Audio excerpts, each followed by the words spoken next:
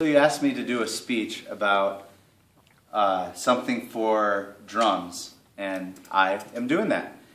I learned drums when I was 16 years old. My parents surprised me with a drum set for my sweet 16th birthday, which was almost 10 years ago.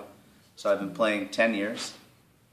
The reason I wanted to play is I'm ADHD and I always wanted something to play that gave me something to do and to do with all my energy. So my parents are like, you always hit noises and tap on desks and stuff, so maybe you should get a drum set. So they got me a drum set and I was required to take lessons. That was the deal. In order for me to get drums, I had to take lessons. So I did do that for 2 or 3 years.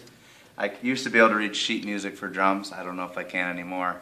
I'm going to relearn shortly here. But I just want to give you a quick run through of what everything is on this drum set. So this is your hi-hat. It's 2 cymbals. This is your crash cymbal. It's really loud.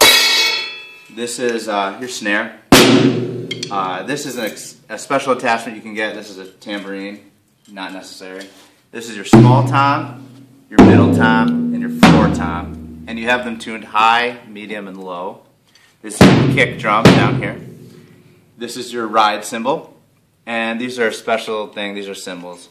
Definitely doesn't come with the original drum set. When I got this set, it came with crappy PV cymbals, and I replaced them a couple years later after I was told that they sucked. So I have Zildjian cymbals. So I guess you could say I'm sponsored by Zildjian, except I bought those. So not really sponsored at all. Average drummers will go through their heads quite frequently over some time. But I mean, I go through every 2 years or maybe 3, I go through a snare drum head. It just kind of depends on how loud you drum. I often just play at church, so I am not able to play as loud as I could, but it's probably a good thing because I would probably be deaf if I played as loud as a lot of drummers play. It's also good to wear ear protection when you play drums.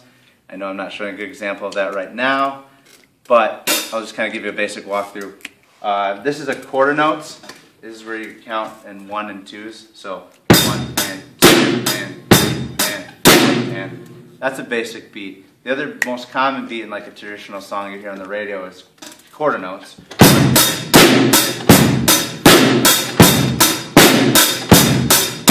That's a basic 8th note beat. I will teach you how to do a drum fill. Somebody had asked me to show them this on the video. So a basic drum fill, once you're done playing a beat, you do like... There's no wrong way to do a fill. It's just kind of whatever you're feeling and whatever you have time for within your musical measure of the song. So I'm just going to play quarter notes and then fill in a couple fills.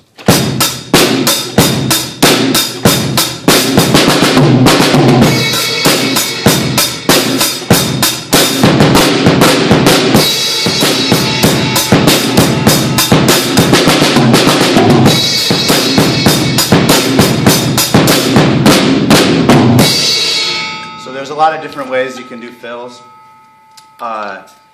There's no wrong way. It just kind of remember what you have time for and whatever the speed is. I mean, you can play a lot faster, but you can also just play toms just to do with the song. Like, there's a song from POD called Youth of a Nation.